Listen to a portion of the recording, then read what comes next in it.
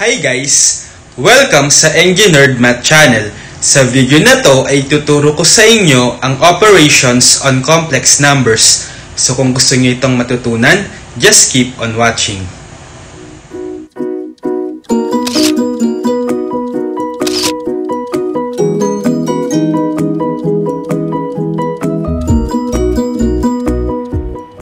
Okay, so just like sa real numbers, wherein meron tayong iba't ibang operations like addition, subtraction, multiplication, and division, sa complex number, pwede rin tayong magkaroon ng different operations like addition, subtraction, multiplication, and division din. So, madali lang naman ang operations dito sa complex number. So, tuturo ko sa inyo yung operation sa complex numbers in rectangular form. Yung meron tayong form na a plus bi. Okay, so let's start with sum and difference of complex numbers. So, ito na yung formula natin kapag mag-a-add or magsusubtract tayo ng complex numbers. Let's say meron tayo a plus bi plus c plus di. Yung sum nito ay a plus c plus b plus d quantity times I. So, kukombine nyo lang yung mga constant or real number nyo, so add nyo yung a plus c, and then combine nyo lang din yung numerical coefficient nung mga I natin, yung b plus d. So, we have b plus d times I. And then, kung subtraction naman, let's say a plus bi minus quantity c plus di, isusubtract nyo naman yung mga constant. So, we have a minus c, and then plus, subtract nyo rin yung numerical coefficient nung mga I. So, b minus d, then multiplied sa I. So, parang just like algebra, pwede nyong i-considered as variable yung I, wherein nag-a-add lang kayo ng similar terms. So, lahat ng may mga I, i-combine nyo, tapos lahat ng constant, i-combine nyo. For example, so we have 2 plus 3i plus 5 plus 7i. So, combine nyo yung mga constant. So, 2 plus 5 is 7. And then, yung mga merong imaginary number, 3i plus 7i is 10i. So, meron tayong 7 plus 10i. Okay? Kapag subtraction naman, we have 8 plus 5i minus quantity 3 plus 2i. So, wag niyong kakalimutan yung quantity kapag magma-minus kayo. Ibig sabihin yun, i-distribute nyo rin yung negative. So, parang ano na to? 8 plus 5i minus 3 minus 2i. So, combine nyo na yung similar terms. We have 8 minus 3 na yan is 5. And then, 5i minus 2i is positive 3i. Okay? So, ngayon, ipapakita ko sa inyo sa calculator kung paano madaling makompute yung complex number, yung sum and difference nila. Okay? So, para ma-add natin yung example natin doon sa complex number, punta kayo sa mode 2. And then, input nyo yung given, yung 2 plus 3i. So, 2 plus 3. And then, yung i, itong under dito sa eng. Kasi meron siyang i, diba? Press nyo i. So, meron na kayong 2 plus 3i. And then, so sige, lagyan natin ng grouping. Then plus, yung i-add natin is 5 plus 7i, right? So, open parenthesis, input nyo yung 5 plus 7i. So, 5 plus 7, and then press nyo ulit itong eng para dun sa i. Then, close parenthesis. And then, press nyo yung equal sign. So, tama. Ang nasolve niya is 7 plus 10i. Okay? So, next, dun naman sa 8 plus 5i minus quantity 3 plus 2i. So, input nyo uli yung 8 plus 5i. So, 8 plus 5. And then, press nyo itong eng uli for the i. Then, minus. So, dapat mahalaga may grouping symbol tayo. So, open parenthesis. 3 plus 2i. So, press nyo 3 plus 2. And then, eng for i. Close parenthesis. Then, press equal sign. So, the answer is 5 plus 3i. Which is tama dun sa na-compute natin. Okay? Next, we have the product of complex numbers. So, the formula for the product of complex numbers is this. So, let's say meron kang quantity a plus bi times quantity c plus di equal daw yung product nila sa quantity ac minus bd plus quantity ad plus bc times I. So, itong formula na to ay na-derive lang kapag tayo ay nag-FOIL method, just like in multiplying two binomials. So, pwede rin natin i-apply yun dito sa product of two complex numbers in the form a plus bi. So, kahit hindi nyo na ito kabisaduhin, wherein kung given kayo ng two complex numbers at minultiply nyo sila, apply nyo lang yung FOIL method para ma-simplify yung product nila. Okay, so halimbawa, meron tayong example dito na 5 minus 2i times 3 plus 4i. So, parang i-foil lang natin. So, multiply muna natin itong 5 times 3, we have 15, right? And then itong 5 times 4i, we have plus 20i. And then, next, itong negative 2i times 3, we have negative 6i. And then last, itong negative 2i times 4i, we have negative 8i squared. So, FOIL method nga. Okay? Tapos, simplify natin kung meron pa tayong mako-combine na similar terms. So, sa constant na 15, wala na. So, copy na lang. And then, itong i, meron yung 20i tsaka negative 6i. So, 20i minus 6i is positive 14i. And then, itong negative 8i squared, so, di ba meron akong video about introduction of complex number wherein dinaskas ko kung paano i-evaluate yung power ng i. So, since meron tayong i squared, alam natin anong value niyan doon sa video ko. Kasi di ba yung I is equal to square root of negative 1. So, pag in-square mo to both sides, we have I squared is equal to negative 1. So, therefore, pwede natin i-substitute dito sa I squared yung negative 1. So, we have minus 8 times negative 1. By the way, kung hindi nyo pa napapanood yung video ko about introduction of complex number, ay ililink ko na lang kasi gagamitin natin yung concept na yon, yung power nung I raised to something dito sa video na to. Okay? So, therefore, we have 15 plus 14i and then negative 8 times negative 1 is positive 8 na. So, pwede na natin i-combine tong 15 tsaka 8 kasi pareho na silang constant. 15 plus 8 is 23. Then, copy na lang natin tong plus 14i. So, therefore, this is our answer. 23 plus 14i. Okay? Okay, so using calculator, multiply natin yung given complex number. So, punta ulit kayo sa mode 2, and then input nyo yung dalawang given. So, open parenthesis, we have 5 minus 2i, right? So, input nyo 5 minus 2, and then itong eng uli for I, close parenthesis, then times 3 plus 4i. So, open parenthesis. So, input nyo yung 3 plus 4i, 3 plus 4, and then eng uli for I, and then close parenthesis. So, press equal sign, masasolve nyo yung product, which is tama dun sa na-compute natin. Okay? Next, we have quotient of a complex number. So, this time, ito naman yung formula for the quotient of a complex number. So, let's say we have a plus bi divided by c plus di. Yung sagot natin dito ay ac plus bd over c squared plus d squared plus bc minus ad over c squared plus d squared I, where c plus di must not be equal to 0.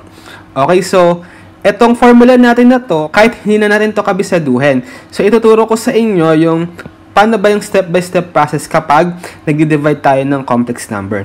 So, kapag nag-divide tayo ng complex number, as usual, meron tayong denominator. Just like this, itong c plus di. Which is, hindi mako-consider na simplified form yung isang complex number or fraction na mayroong complex number sa denominator kasi hindi pa siya nasa simplified form. So, ang gagawin natin dito ay kailangan nating i-rationalize yung denominator. So, just like in radical, right, hindi simplified form yung radical expression na may denominator na radicals, na merong radical expression. So, para ma-rationalize yung denominator ng complex number, gagamit tayo ng concept ng conjugate. So, this time, yung concept ng conjugate ay halos pareho lang naman dun sa conjugate kapag nagra-rationalize tayo ng binomial radical expression. So, for example, meron tayong a plus bi. Yung conjugate niya, wherein yung symbol ay lalagyan nyo lang ng line above dun sa whole a plus bi, equal yon sa a minus bi. So, yung sign ng imaginary number nyo na part, gagawin nyong inverse niya. So, kung plus tong bi natin dito, gagawin nyo lang minus bi. Same as, itong a minus bi, or in symbol nga, the conjugate of a minus bi may line above the a minus bi, ang conjugate niya is a plus bi kasi minus siya initially, diba? So, para mahanap mo yung conjugate, opposite mo yung sign niya na negative. So, magiging positive bi. And then, kapag nakuha nyo na yung conjugate ng complex number, yung denominator ng complex number, i-multiply nyo both numerator and denominator by this conjugate. Okay, so, pag ginawa nyo yon, mawawala na yung complex number or imaginary number doon sa denominator. And then, simplify nyo na lang yung numerator by applying yung natutunan natin doon sa pagpo-foil ng product of complex number. Okay, so, illustrate natin. Suppose we have the example 2 plus 3i over 3 plus i or 2 plus 3i divided by 3 plus i. So, lagi yung first step ay imumultiply natin itong both numerator and denominator nung given expression natin sa conjugate nitong denominator na 3 plus i. Ano ba yung conjugate ng 3 plus i? 3 minus i, right? Kasi kung anumang sign nung i natin which is positive, gagawin mo lang opposite niya sa naging negative i. Okay? So, therefore, kung nag-multiply tayo sa denominator ng 3 minus i, dapat sa numerator din, mag-multiply tayo ng 3 minus i para balance. Kasi equivalent lang to sa 1. So, parang nag-multiply ka lang ng 1 dito sa original expression natin. Okay? And then, apply natin yung multiplication of fraction. So, numerator times numerator, we have 2 plus 3i times 3 minus i over denominator times denominator, we have 3 plus i times 3 minus i. Okay, so doon naman tayo sa numerator. Apply natin yung natutunan natin sa pagpo-foil ng complex number. So, 2 times 3 muna, we have 6. And then 2 times negative I is negative 2i. And then 3i times 3 is positive 9i. And then 3i times negative I is negative 3i squared. Okay? Over. This time, dito sa denominator, laging ang form niya ay difference of 2 squares. So, x squared minus y squared is equal to x plus y times x minus y.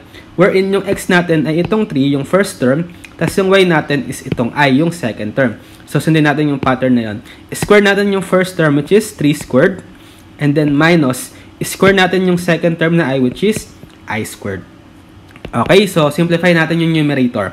So, si constant, copy na lang, wala nang i-combine sa kanya. So, 6. Itong negative 2i plus 9i, pwede pa nating i-combine. We have equal yan saan?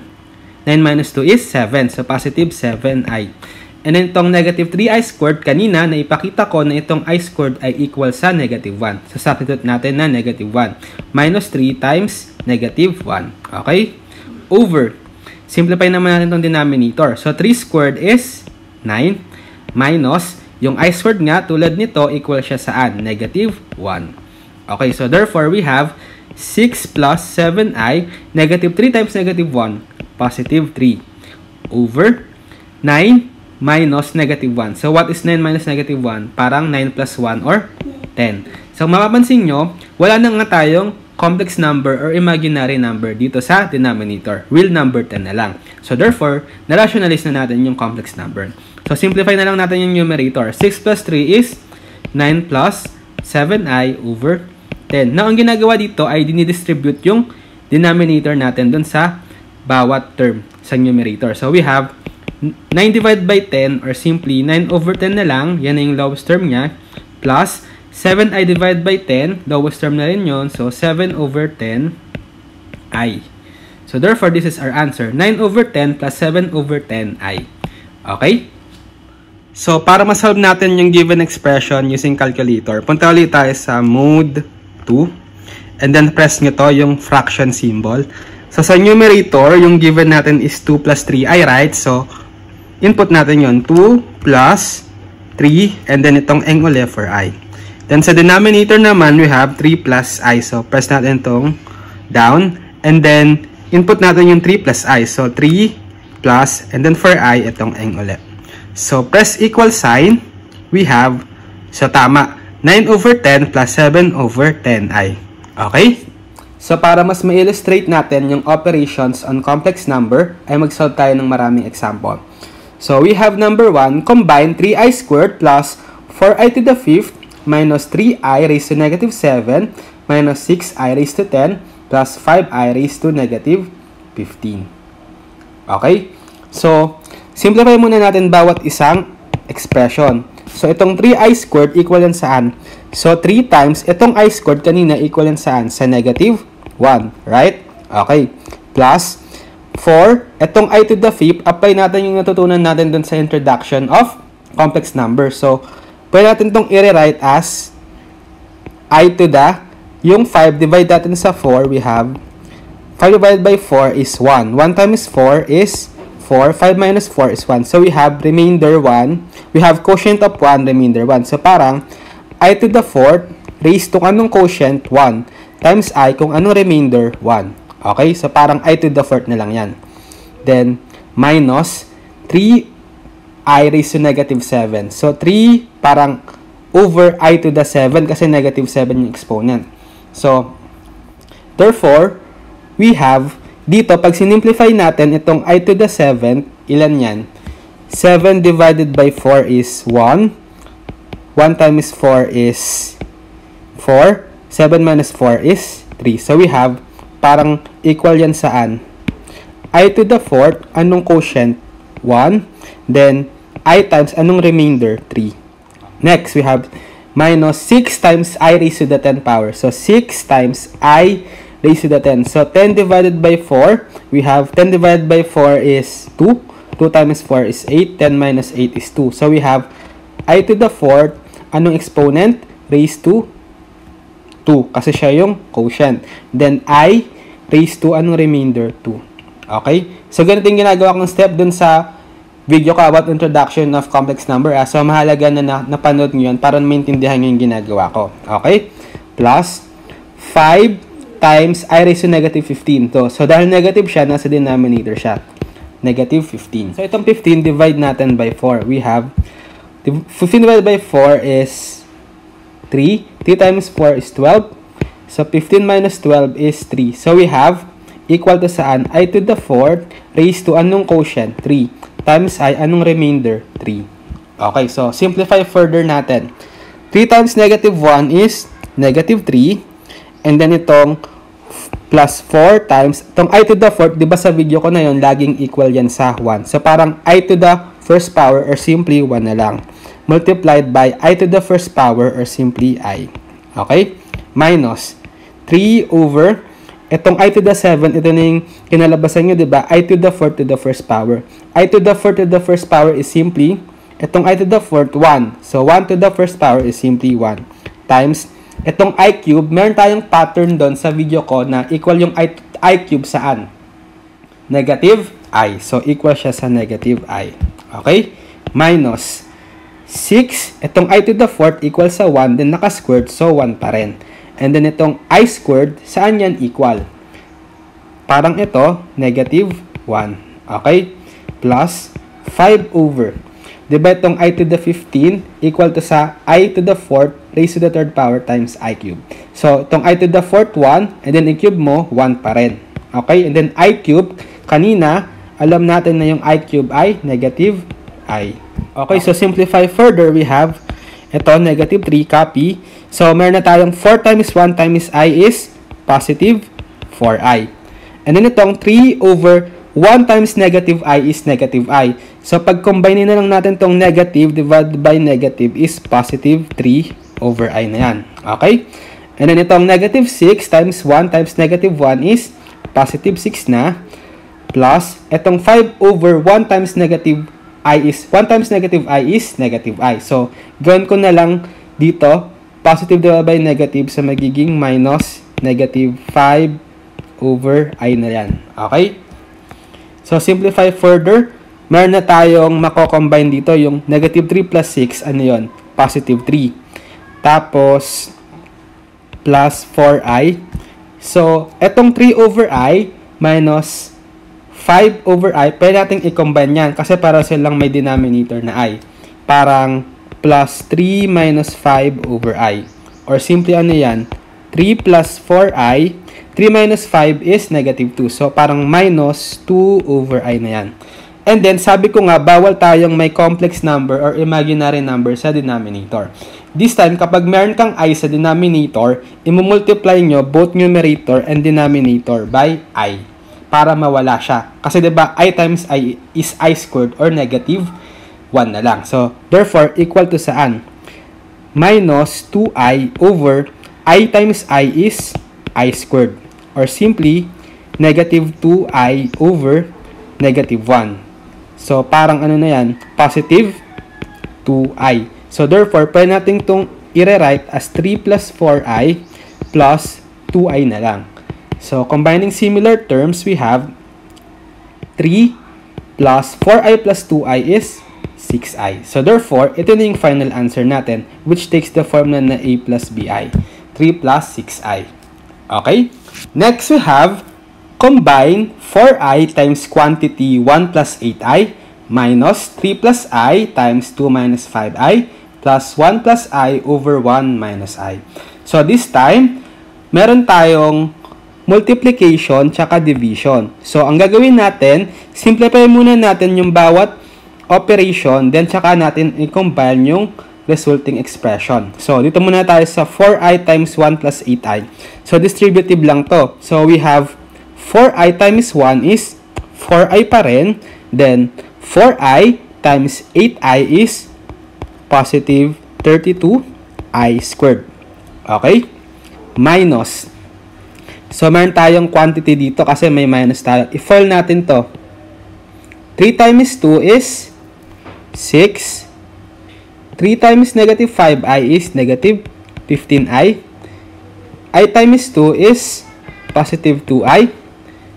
I times negative 5i is negative 5i squared. Okay, so wag yung kalimutan yung parenthesis kasi naka-minus tayo. And then dito naman sa 1 plus I over 1 minus I. So parang 1 plus I over 1 minus I times, multiply natin both numerator and denominator sa conjugate nitong denominator. Which is, ano conjugate ng denominator na 1 minus I? 1 plus I, right? So, dito rin sa numerator. 1 plus I over 1 plus I multiply sa original na expression. So, simplify natin further. We have 4I plus itong 32 I squared. Yung I squared equals sa negative 1. Okay? So, we have negative 1.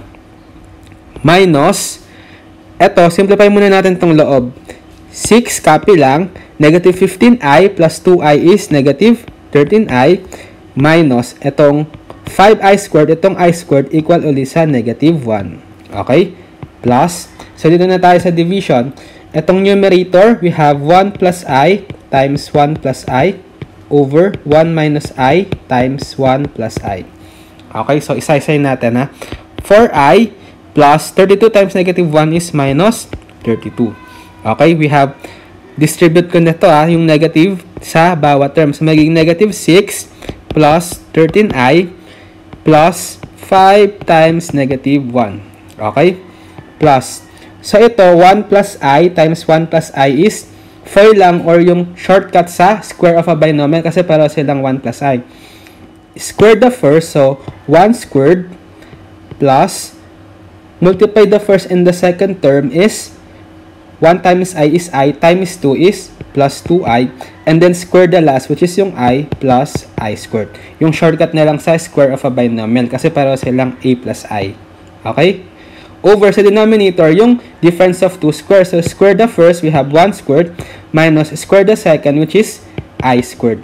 So, therefore, we have 4i minus 32 minus 6. Ito, pwede natin i-combine. Negative 32 minus 6 is negative 38.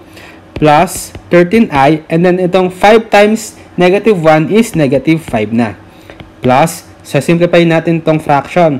So, 1 squared is 1 plus 2i, and then itong I squared is negative 1. Okay?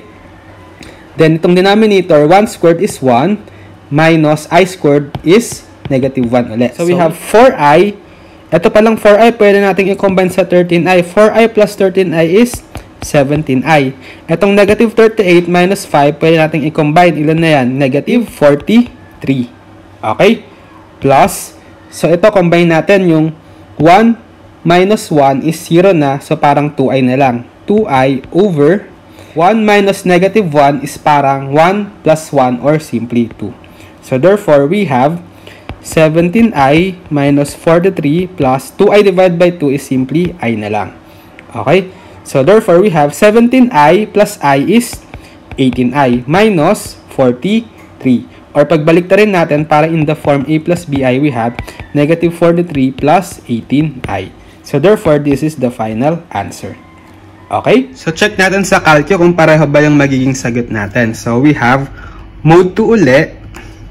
input natin yung given. So, 4i times quantity 1 plus 8i, right?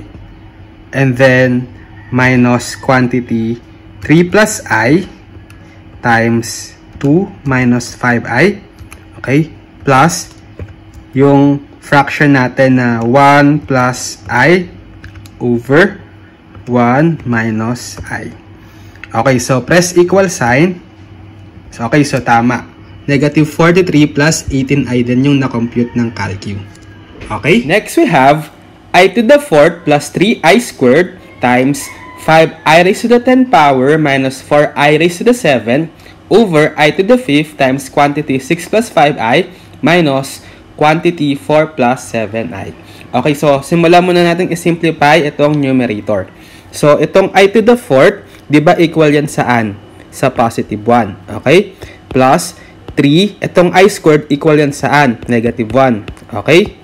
Then, dito tayo sa 5i raised to the 10. So, itong 5i raised to the 10, pwede natin i-write as I to the 4th squared times I squared. Right? Kasi 4 times 2 is 8 plus 2 is I to the 10. Okay? Minus 4. Itong I raised to the 7, pwede yung I to the 4th times I cube. Okay? Over. Itong I to the 5th, distribute natin dito, magiging I to the 5th times 6 is 6I to the 5th. And then, magiging I to the 5th times 5i is plus 5i to the 6th. And then, itong minus sign, distribute natin dito sa 4 plus 7i, magiging negative 4 minus 7i. Okay, simplify natin. 1 plus 3 times negative 1 is negative 3. So, parang 1 minus 3 is negative 2. Okay? Times 5. Itong I to the 4th is 1. So, 1 squared is still 1. So, parang 5 times 1 is 5. Times I squared is negative 1. Okay? Minus 4. Itong I to the 4th is 1. So, parang 4 times 1 is 4 pa rin. Times I cube. Ano yung I cube? Base dun sa video ko about introduction to complex number. Negative I, right? Okay? So, therefore, we have this. And then, sa denominator, we have 6i to the 5th. Itong I to the 5th, pwedeng isulat as 6i to the 4th times I, right? Plus, itong 5i to the 6th, itong I to the 6th, pwedeng i-write as I to the 4th times I squared. Minus 4 minus 7i. So, we have negative 2 times, 5 times negative 1 is negative 5. And then, negative 4 times negative I is positive 4i. Okay? Over. Itong 6i to the 4th is equal siya saan? Yung I to the 4th is 1. So, parang 6 times 1 is 6 pa rin times I. So, 6i. Plus, itong 5i to the 4th is 1. So, 5 times 1 is 5 times I squared is negative 1, right? So, parang 5 times negative 1. Minus 4 minus 7i. So, distribute natin itong negative 2. Magiging negative 2 times negative 5 is positive 10. Negative 2 times 4i is negative 8i. Over 6i. 5 times negative 1 is negative 5. Minus 4 minus 7i. Then, combine na lang natin yung similar terms dito sa denominator. Negative 5 minus 4 is negative 9. And then, itong 6i minus 7i is negative I. Okay, so ito na lang yung natirang expression natin. Division na lang. So, para ma-simplify ito, hanapin natin yung conjugate ng denominator. Ano yung conjugate ng denominator? Negative 9 plus I. So, pag nag-multiply tayo sa denominator, dapat sa numerator din. Okay? Then, simplify. So, 10 minus 8i times negative 9 plus I over negative 9 minus I times negative 9 plus I. So, FOIL natin, 10 times negative 9 is negative 90. 10 times I is positive 10i. Negative 8i times negative 9 is positive 72i. Negative 8i times I is negative 8i squared. Over. Ito yung difference of two squares lang. So, negative 9 squared minus I squared. Simplify. Negative 90 plus 10i plus 72i is positive 82i. And then itong I squared gawin nating negative 1 over negative 9 squared is what? 81 minus I squared is negative 1. So, simplify natin. We have negative 90 plus 82i. Negative 8 times negative 1 is positive 8 over 81 minus negative 1, or parang 81 plus 1, 82. Then we have negative 90 plus 8 is negative 82 plus 82i over 82. And then distribute natin sa bawat term sa numerator itong denominator na 82. We have negative 82 divided by 82 is simply negative 1. Plus 82i divided by 82 is simply 1 na lang, or I. So, I. So, therefore, this is the final answer. Negative 1 plus I. Okay? So, I think that's it for this video, operations on complex numbers.